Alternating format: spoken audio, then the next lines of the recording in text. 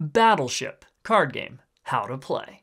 The object of this two-player card game is to sink all 5 of your opponent's ships. Separate the cards into 2 colored decks and give 1 deck to each player.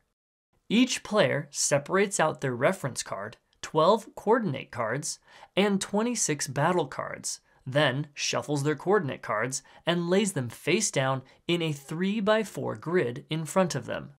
Shuffle your own battle cards and deal 5 of them to yourself, then place them in a face-down deck in front of you. Pick a player to go first, then turns alternate.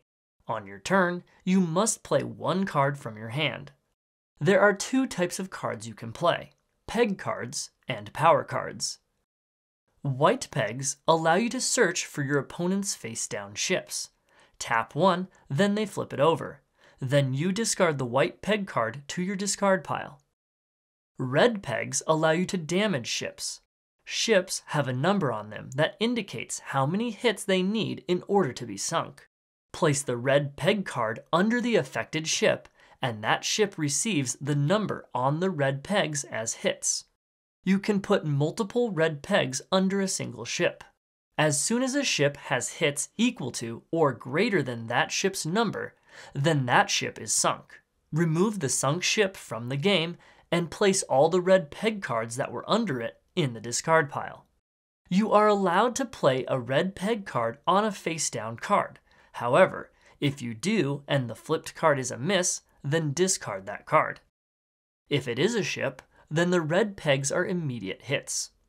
Shield power cards play on top of your ships, and the shield must be destroyed before the ship can take more damage. When a shield is destroyed, discard it. If you over-damage a shield, all the extra hits are discarded.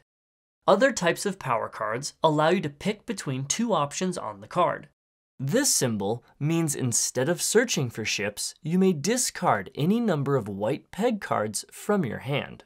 This symbol means you can play more cards in the same turn as indicated by the number.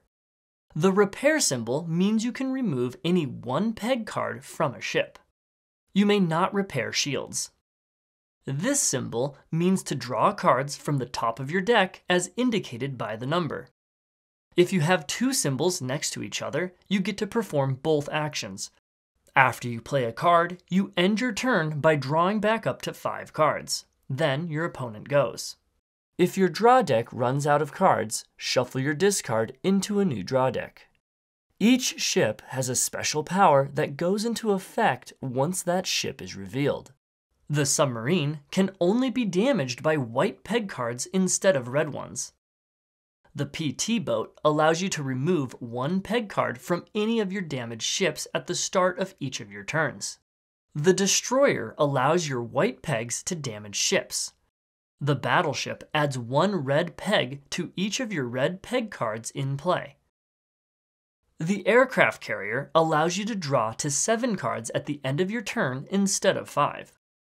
The first player to sink all 5 of their opponent's ships wins.